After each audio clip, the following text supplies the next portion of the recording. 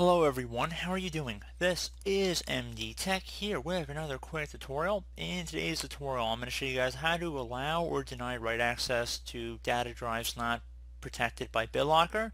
So this should hopefully be a pretty straightforward tutorial, and without further ado, let's go ahead and jump right into it. So we're going to start by opening up the start menu. Just left click on the start button one time.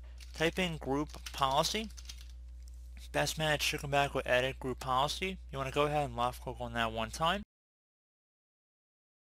Now I'm going to make the window a little wider here, and I would suggest collapsing the user configuration section so we don't get confused. So either double click on user configuration or left click on a little arrow next to it to collapse the options.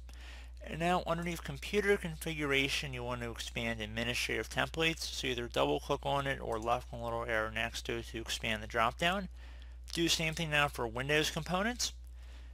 Now you want to look for something that says BitLocker Drive Encryption, expand that, and now there should be a folder that says Fixed Data Drives. Left click on it one time.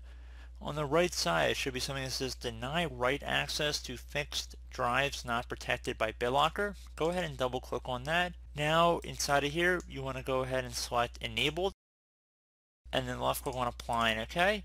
Close out of here, restart your computer, and that should be about it.